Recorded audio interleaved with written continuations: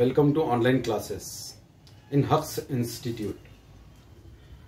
Today we will discuss real numbers questions from SSC chapter. And the first question of exercise 1.1 is, here you can see on the board, use Euclid's algorithm to find the H.C.F of 900 and 270. To find the H.C.F of 900 and 270, we have a method which given by Euclid. Euclid is one of the greatest mathematician. He has given us an equation. Equation is A is equal to BQ plus R. If you substitute here the value of 900 and 270 in this equation, you can solve this H.C.F question easily.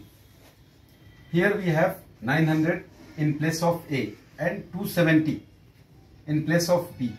Now we have to multiply with a number which will divide this number. Then if you multiply 270 with 3, you will get remainder as 90. In the next step, the divisor will become dividend and the remainder will become divisor. Again, if you multiply this 90 with 3, you will get the remainder as 0.